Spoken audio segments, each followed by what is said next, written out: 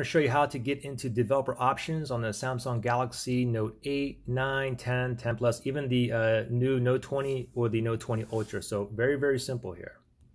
So the first thing we got to do is go into your settings, so you can just slide up like that. Let's go directly into your settings.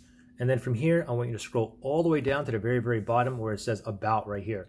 Now, what we're going to do now is we're going to go ahead and enable developer options. Once developer options is enabled, below this About Phone, you'll see another section down here called Developer Options, okay? So from here, let's go ahead and tap on the About Phone. So you tap on that. And now from here, if you look down, it says Software Information. Tap on Software Information right there. Now we see build number. What we want to do is we want to tap that 7 times, okay? So let's do it together. And it'll show down here how many times left, okay? So 7 times build number. 1, 2, 3, 4, 3 steps away, 5, 6, 7. And then go ahead and enter your password and click on done. Now after you do that, you see the back button. Tap on back once and then tap on it one more time. Now remember down here the last one was About Phone.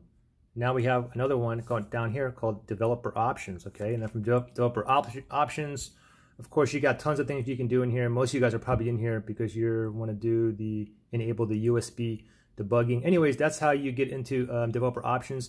Now also you need to take note that developer options is enabled now. So every time you go back to your settings here and go down, you have developer options here.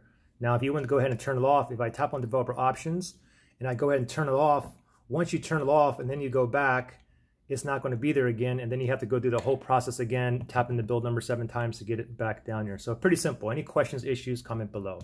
Good luck, guys.